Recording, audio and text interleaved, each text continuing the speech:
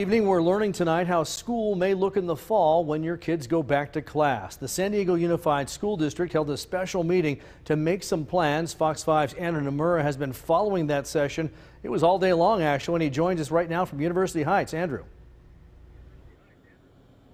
Yeah, Phil, it was about 5 hours. San Diego Unified School District can breathe a lot easier now after the state of California decided not to cut about $15 billion from education. School leaders tell us that they are still trying to figure out how things will look like come the fall, but their number one priority is safety. San Diego Unified School District is currently set to reopen classes in the fall, even though how it will look is still up in the air. Tuesday, a special meeting was held regarding the reopening.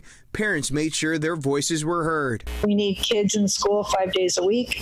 If amusement parks can open, airlines get bailed out, and parents are back to work, we need kids in school. School leaders say they have a better idea of how to move through the pandemic after the state announced it will not be cutting $15 billion from education. Families for sure will have options. If you're on the fence about sending your child back to school, there will be a robust distance learning program. But if you do choose to send your kid back, leaders say safety is the number one priority. We know how to do big things. We know how to develop a plan that's going to be within the California Department of Health guidelines. There's not one perfect way to say how are you going to implement those safety guidelines and make hard and fast black and white rules. Everybody must, thou shalt do this. That's why they're guidelines. School leaders will be voting on their budget at the end of the month. They are hoping the federal government will fill any holes.